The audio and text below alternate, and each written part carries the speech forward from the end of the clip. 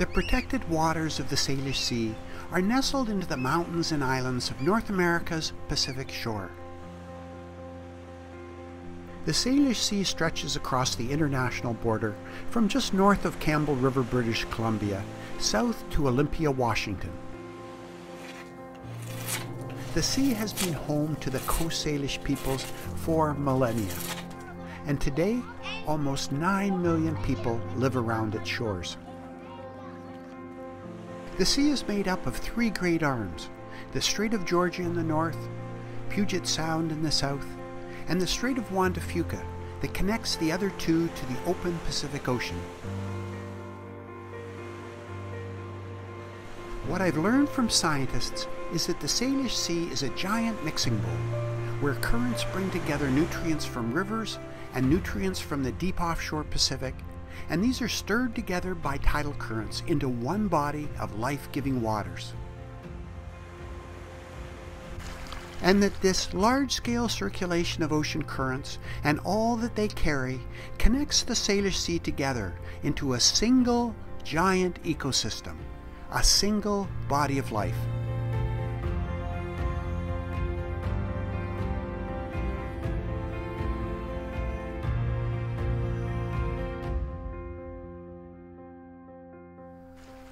It's truly extraordinary that these currents connect together the myriad of organisms and habitats across the web of life in the Salish Sea.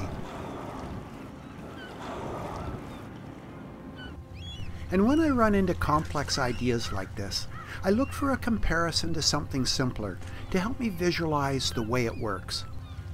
And recently, that's exactly what happened. I came upon a different type of map of the Salish Sea, one that rotates the orientation of the sea so that north is to the left. And when I view the Salish Sea on its side, I immediately see something that I'd missed before. The Salish Sea has the shape of a windswept tree. In my imagination, the Strait of Juan de Fuca is the tree's inclined trunk. Puget Sound is a stunted crown pruned short by the wind, and the Strait of Georgia is a long leeward trail of branches. Victoria hugs the top of the trunk. Vancouver, Seattle, and Tacoma are perched above the wind-pruned branches, and Campbell River lies at the end of the windswept tree. I mention this idea to some friends, and they point me to a nearby tree shaped surprisingly like that of the Salish Sea. As I admire the tree, ideas spark, and I realize that the sea and the tree have some interesting things in common. Both straddle a boundary. The Salish Sea sits where mountains meet ocean, while the tree straddles atmosphere and earth, with branches in the air and roots in the soil. Then another similarity jumps to mind.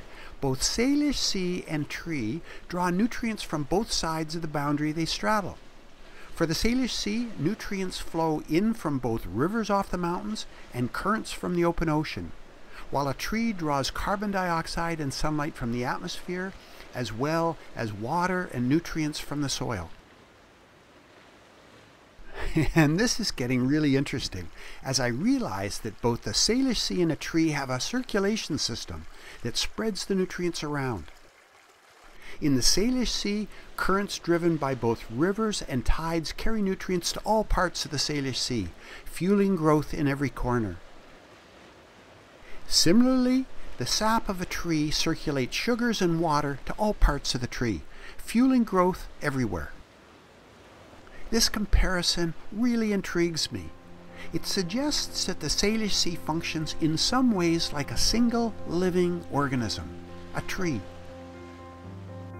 Like a tree, the Salish Sea bridges 2 worlds, drawing nutrients from each, and like a tree's sap, circulates those nutrients with currents, and therefore supports life in every corner.